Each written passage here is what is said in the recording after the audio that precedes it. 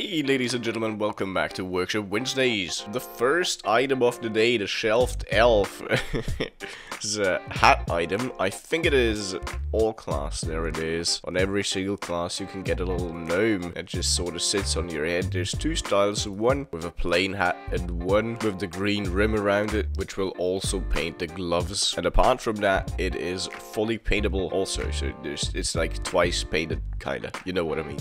Yeah, the pompous pugilist. I don't know what a pugilist is. In any case, it's a heavy set that I quite like. Yeah, there it is in its full glory. It consists of the luscious beard with the mustache plus the glasses plus the hair. And then you got the upper body set, which is this wonderful vest. And it even comes with trousers just for this. And the really cool texan belt with two styles even. Look at that. You can get a heavy emblem instead of the Texas cow skull. Pretty dope stuff. Bulb blaster. What do you guys think? I think it's pretty cool, but I'm also a huge Christmas guy, so I might be biased on these. So you guys let me know in the comments, I suppose. I like that they change colors. I like the way it looks. I'm quite fond of this hat, and I would definitely wear it if I were to unbox it. It does come with a second style, which is called lights out, where there's no lights, and then it's just a fancy helmet, which is also quite dope. So I'm a huge fan of this, and I hope it gets in for Smithmas. Next up, the unusual effect, divine spirits. One more unusual effect to add to the pile, but I think a cool one. Yeah, come on, look at that. Really dope. And it's also very well adjusted for the Christmas spirit. Solar light. It's a warpaint that puts solar light on your weapons. What do you think, guys? Look how many awards this has gotten. This has quite a bit of awards. People like it. Next up, penguin plastered warpaint. This one was sent to me via email by a fan, which I was not expecting, but I think it's really cute. Look. How can you not press yes? It's simple. If I'm not logged in, I'm not gonna.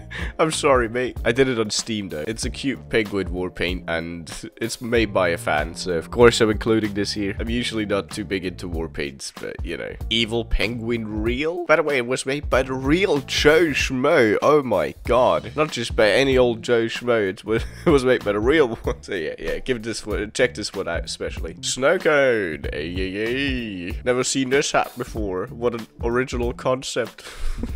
I'd actually find it quite funny if we got it in game. The Crone's Dome. Is it called Crone's Dome? I think the original one's called Crone's Dome. Just snowmanified. That'd be kind of funny. Anyway, let's move on to the anti-frost visors. A really cool scout hat, and it comes with this SFM, which is cute. Yeah, no, this is nothing too special, nothing to write home about, but just a solid scout cosmetic that would do well in the Team Fortress 2 economy, you know, as a 1.33 refined craft hat.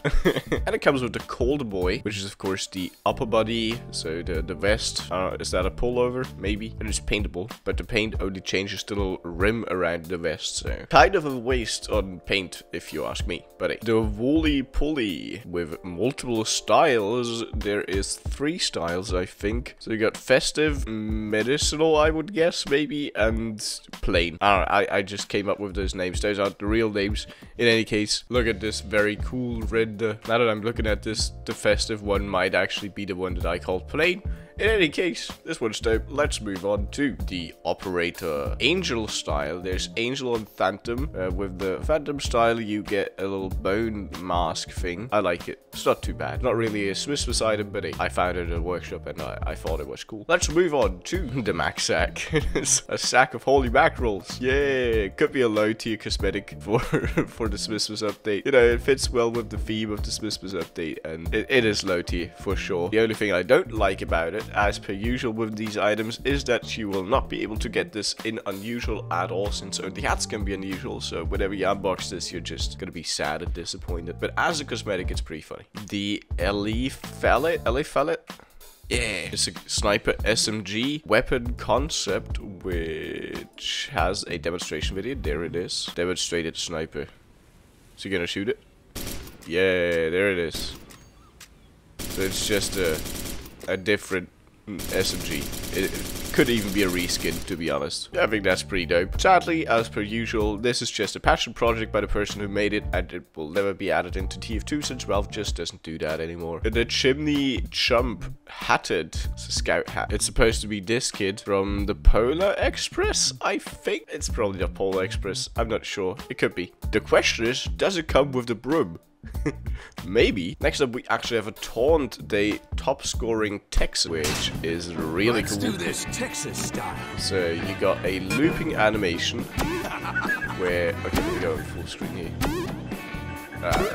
Maybe even zoom in a bit so you can see the minigame. I think the button clicks of the engineer at the jumps of the minigames are synchronized, but I'm not too sure. They could be out of sync. That was a heap. I hope they're not. There's the outro. Ah, there we go again. So the button clicks are absolutely not synced up. No. But it's got this little game loop, and it looks pretty good. Also, I think if the animations were synced up, that would probably look weird sometimes with lag and everything. So that's fine. Rainbow Robin.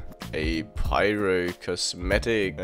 It looks like it could be Pyroland restricted, but usually Pyroland restricted items are kind of crap, so I really don't hope so. Gives him the Spartan unicorn appearance, which is a weird combo. Holy retribution with 3 different forms is an unusual effect that does well, I think, with the whole Christmas idea of this video. Kinda. I think Christmas, after all, is like a Christian thing, right? So yeah, this does kind of work. Does not leave trail behind. Good to know. Hired hare. There's a bunny item that makes the Max's hat completely obsolete. I don't know if that's a good thing. I think it's kind of fun. I don't know if you want to add it, even though it does fare well with the Christmas theme of the video. Imagine this gets added and everyone who has a Max's hat just experiences a 5-key drop in value. That kind of sucks. But hey, I think it's cool. Next up, we have the Hail Mary. In brackets, nice. So there's 2 styles. Nice and probably without the lights, not nice. Not sure though. Nothing more to say here. Let's move on to the outerworldly warmwear. Look at that cool SFM picture. Yeah. It's just a solid demo man hat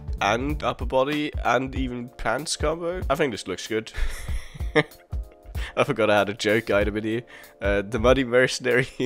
Yeah, I don't think I need to say much more here. There it is, folks. And one more to end today's episode. The snow dome. Similar to the end of the line scene where Sniper is frozen in the snow. We have the soldier instead with an entire igloo on his head. I think that's kind of cool. And a cool little nod to that infamous or famous, however you want to look at it. End of the line update. With that, thank you so much for your patience, folks. I know it's been a while since I uploaded, like a week or more. Hope it was kind of worth the wait. Probably not. Whatever. I'll try and make daily videos again. We'll see if I can stick to it. And I will see you, my fantastic friends, in the next one. Bye bye. It's the middle of the night again, and I am joining a match. I'm thinking to my